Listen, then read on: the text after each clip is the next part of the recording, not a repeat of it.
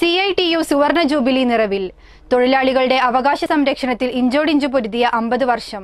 രാജ്യത്തെ തൊഴിലാളി വർഗത്തിന്റെ ഐക്യം ശക്തിപ്പെടുത്തുക എന്ന ലക്ഷ്യത്തോടെയാണ് CITU 50 വർഷങ്ങൾക്ക് മുൻപ് രൂപീകരിക്കുന്നത്.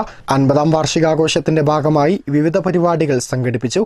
എല്ലാവിധ ചൂഷണത്തിൽ നിന്നും സമൂഹത്തെയാകെ മോചിപ്പിക്കാനുള്ള പോരാട്ടത്തിന് തയ്യാറെടുക്കുക എന്ന ലക്ഷ്യം ഉയർത്തിപ്പിടിച്ചു. വിവിധ രാഷ്ട്രീയ പ്രത്യയശാസ്ത്രത്തിൽ വിശ്വസിക്കുന്ന തൊഴിലാളി സംഘടനകൾക്കിടയിൽ ഐക്യം ശക്തിപ്പെടുത്താൻ CITUവിന് സാധിച്ചു. ചരിത്രപരമായ റെയിൽവേ പണിമുടക്കും രാജ്യവ്യാപകമായി 19 തവണ നടന്ന പൊതുപണിമുടക്കും ഇതിന് ഉദാഹരണമാണ്. സ്ത്രീ തൊഴിലാളികളെ സംഘടിപ്പിക്കുന്നതിലും അവരെ സംഘടനാ നേതൃത്വത്തിലേക്ക് കൊണ്ടുവരുന്നതിലും CITUവിന്റെ സംഭാവന സുപ്രധാനമാണ്. രൂപീകരണ സമ്മേളനത്തിൽ CITUവിന്റെ മുദ്രാവാക്യം ഐക്യവും പോരാട്ടവും എന്നതായിരുന്നു. ഈ മുദ്രാവാക്യത്തിന് ഇന്നത്തെ കാലഘട്ടത്തിൽ ഏറെ പ്രാധാന്യമുണ്ട്. തൊഴിലാളികൾ ഇന്ന് എല്ലാ ഭാഗത്തു നിന്നുമുള്ള കടന്നാക്രമങ്ങളെ നേരിടുകയാണ്. തൊഴിലുടമകളും ചില സർക്കാരുകളും തൊഴിലാളികളുടെ അവകാശങ്ങൾ കവർന്നെടുക്കുന്നു.